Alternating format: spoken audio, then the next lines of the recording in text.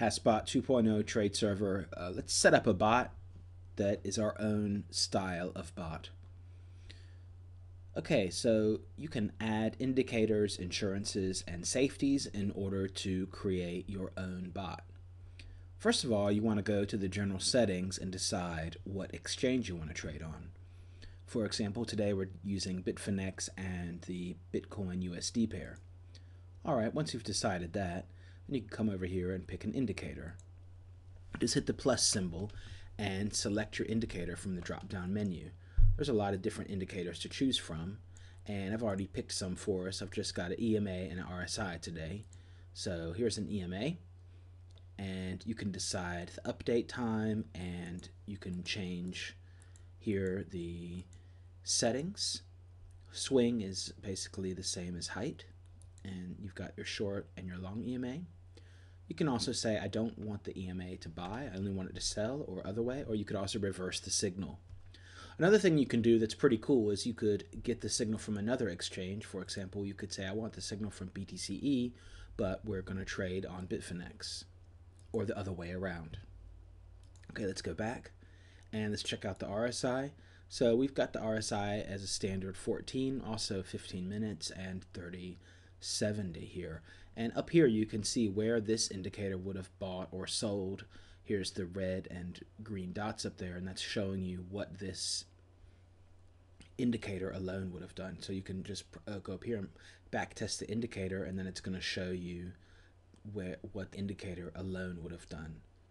Okay, so the bot itself is made up of two indicators, and only when these two indicators agree is an action going to take place.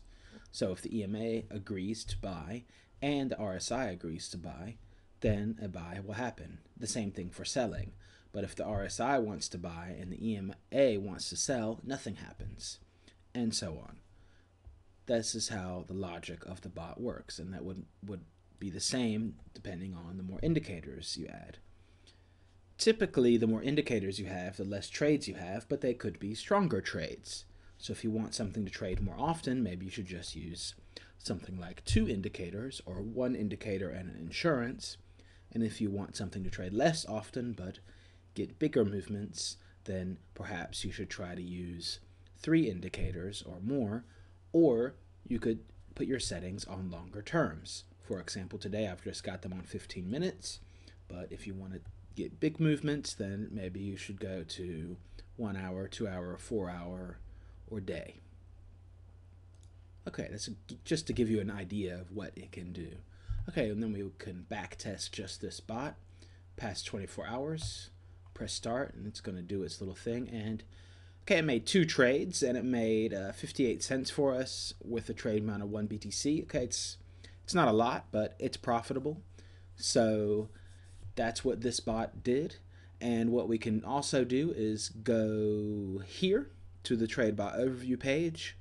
Yes, we want to look at that, and we can check out the log. What did it do exactly? Okay, so here we go, and let's go to the trade logbook itself. And so it sold at 236 and bought back at 234.89 in our back test. Of course, the back test is not going to predict the future, but it can give you an idea how the setup works, or if the setup doesn't work. Okay, and that's all for today. Thanks for watching.